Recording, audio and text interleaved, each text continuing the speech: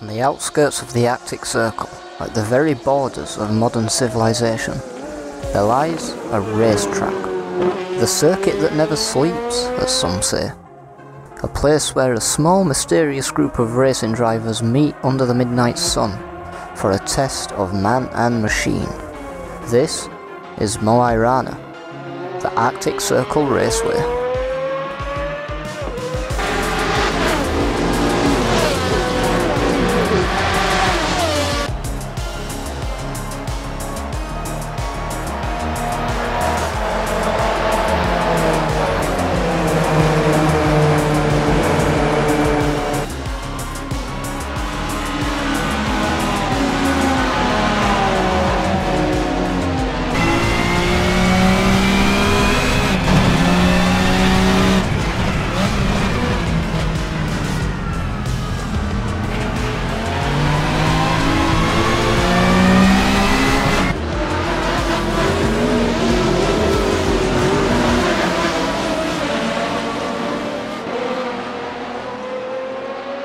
Hello everyone and welcome to another episode of Circuits of the World, and what an awesome one we've got for you today. This is the Arctic Circle Raceway located in Nordland, Mo Rana. I probably absolutely butchered the pronunciation of that, but it's just on the edge of the Arctic Circle, the northernmost racetrack in the world. An FIA Grade 3 circuit, about 2 1/3 miles in length, with 12 turns. Race lap record honours going to Pontus Morth in a Formula 3 car from 1996. This is such an awesome circuit. It hosts a race called the Midnight Cup, which, surprise surprise, takes place at midnight, but because of this place's location, there is actually still daylight from the midnight sun, with it being just on the edge of the Arctic Circle. So in theory this racetrack could support a 24-hour race completely in daylight. It's crazy. This is such an awesome circuit. In the Midnight Cup you have about 6 different classes of cars. You have a GT Extreme class with like 1,000 horsepower Lamborghinis and stuff. It's really crazy. Definitely recommend you check out the Midnight Cup. But the circuit itself has actually held rounds of the Swedish and Scandinavian Touring Car Championship, as well as the Norwegian Touring Car Championship that kind of existed before. But anyway, let's go for a lap of this circuit. I'm going to be driving the VRC Super Tourer, seeing as that's what they raced in those touring car days. And yeah, let's jump into the lap. So then, a lap of the Arctic Circle Raceway, an absolute roller coaster as we come into T1 of 12. Can hit the brakes down into 5th there, and getting a nice line through there as it dips down and then back up again. You bring the car to the right as you got this kind of long left-hander, using a little bit of power in the front-wheel drive car to keep the rear in check, as you have this real tight uphill left-hander, and then it comes back down the hill again and swings to the right. A little bit of camber in the road there helps turn the car around, as then it swings back to the left and back up the hill again. An absolute roller coaster. Then you've got this kind of blind chicane just at the top of the crest there. It can be quite slippy up there if you're not careful, but you bring the car to the right for one of the most difficult corners on the track. This really long downhill left-hander. Look at the elevation change, as we just managed to keep it nice and tidy through there. And you come back down the hill once again. You've got this kind of blind right-hander. That curb does kind of throw the car off a little bit as you come into another right-hander. Get it tucked in nice and tight. Be a bit patient on the power as it goes back up the hill once again. And then into this last final really tight left-hand hairpin. Take a nice wide line, bring it back in for that late apex and the best run out the corner. And that's a lap of the Arctic Circle Raceway. Absolutely amazing track this. Amazing track to drive, a proper driver's track. So let's see what it's like to race here. Alright, so here we are lined up on the grid. A grid full of Nordic drivers ready to take on this race here at the Arctic Circle Raceway, and it's a pretty good start for us. The AI on this version of the track are a little bit crazy. They like to go full send into some of these corners as we pull alongside the Swedish driver. A bit of contact made and a bit of a touring car moment there here in these Super Tourers, but we carry on and we can go chasing down the pack. You'll see the track conditions, it's kind of a little bit dark, but there's still daylight. From the onboards of what I've seen of the Midnight Cup, this is kind of the conditions at the racing at the Midnight Cup. So this is what midnight looks like at this time of the year in Norway. So yeah, I just wanted to kind of have that as part of the theme of this race. But anyway, we go into this chicane. The AI really slow through there. I think on this version of the track, obviously it's not such a well-known track, so there's only a couple of versions out there, but the AI aren't too clever around here, but that's okay. We can still have a decent enough race as we go chasing after this Red Bull Honda car. This is a skin pack that I made myself. It's up on Race Department if you want to go check that out. But we can go then chasing after this next car. We've got another Ford in us mirrors there, but we're up into P4. The race actually being currently the leader is not a Norwegian driver but a Danish driver, so that's quite interesting. But plenty of Norwegians around us as we come on to this second lap, then see if we can close this gap up. Like I say, this first corner the AI go full send into there, and we just get the rear sliding out a little bit, as it can be a little bit loose on the rear end in these front wheel drive Super Tourers. As you see there, a little bit of opposite lock as well, just to save the rear. We're at the AI quite slow around this left-hander. See if we can catch up as we go down the hill, hook the car into that little bit of camber there is in the road. That gives us a right launch out of the corner, nearly on the bumping into the rear of that Honda. As we go up the hill then into the blind chicane, early on the brakes so we can get the line through there, but we just get swiped across, nearly taken out. We have to back out of the move, but we gather it back up and go again for this really tough downhill left-hander. I still haven't quite worked out the line through here. I think it's kind of like a double apex corner, I think. But yeah, in the meantime then, it looks like we are pulling away from the guys behind us, so that's good. The leaders are starting to pull away a little bit as well, so we're going to want to start catching them. But as we just ride the curb a little bit there, still not managed to get past this Red Bull as we come into the last corner. We're going to go in quite deep, go in wide, bring it back round for a late apex, and that's going to give us the launch out the corner that we need as we go side by side then with Olsen.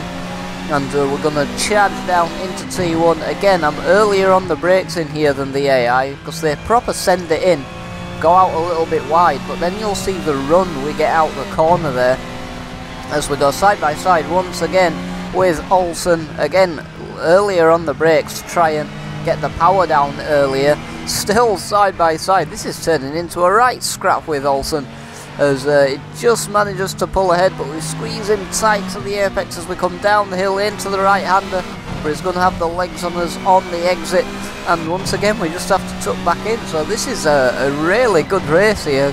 Couple of lines, a couple of different lines you can take through some of these corners. Once again the AI slow through that chicane, so we're going to take advantage of that. We've finally managed to pull ahead, but we come into the braking zone. He's going to send it back down the inside, and he's going to get back up ahead of us, but we have the line through the corner, the better line on the exit, but he just parks it on the apex there. So some good defensive driving from this AI, and yeah, he just hops over the curb there. That's going to upset his car, and once again we go up the inside of this long right-hander. And I think finally we're going to get the move done on Olsen. What a scrap that was, side by side for about half the lap there. So the racing round here, like I say, with all the different lines you can take through the corners, the racing is actually pretty good racing. But we have a couple more cars up ahead of us to catch up to. In the meantime, we actually have the fastest lap, which I've only just realised. But we get a nice line through T1.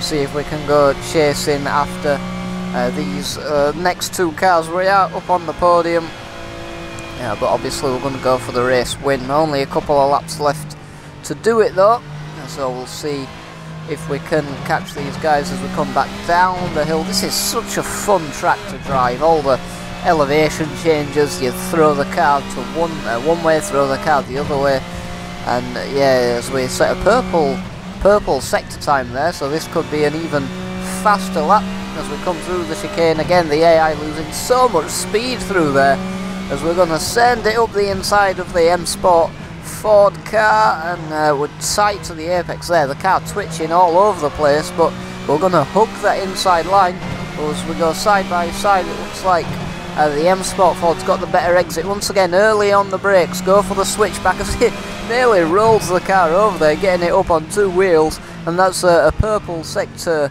2 time as we go chasing after Jensen then in the green Opel Astra. Obviously it'll be an Opel with this being a European race as we come out the last corner then, and on to lap 5 of 7.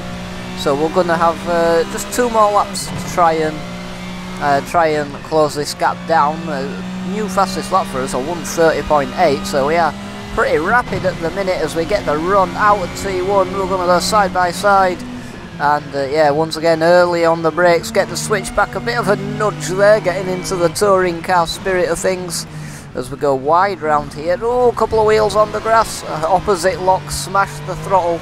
That's how you save these front wheel drive cars, but we've lost a massive amount of time now, and yeah, that's what happens if you don't concentrate or just get a little bit too optimistic with the track limits. It can bite you, this circuit, if you're not careful. But I think Jensen made a mistake there, and we go flying past him into the downhill left-hander. He goes flying round the outside, we're side by side. Then I'm just going to hug this inside line here, and I block off that second apex on the exit of the corner, and that's us up ahead into P1 then. And the question is, can we keep it there? As it looks like Jensen actually gets a pretty decent launch out of there. As we come into this long right-hander, we get a pretty good exit out there. You can see in the rear view mirror a little bit of the kind of haze on the horizon there, and yeah, this is such a vibe. But once again we get it crossed up on the grass on the exit, and we actually lose out 2 positions, maybe 3, as we've got that Red Bull car of Olsen back in his mirrors again. And so yeah, all this hard work just gone to pot there because of a stupid mistake, and now we're right back down to P4. But Olsen goes off wide. We nibble the grass a little bit, but we managed to get back past him, back up onto the podium then, as that Ford goes really wide and just leaves the door wide open for us. So maybe the AI struggling with the tyres going off a little bit there, but we're on lap 6, so we've got the rest of this lap and then one more, see if we can get back up into P1 in this race. And what a race it has been. It's so much fun.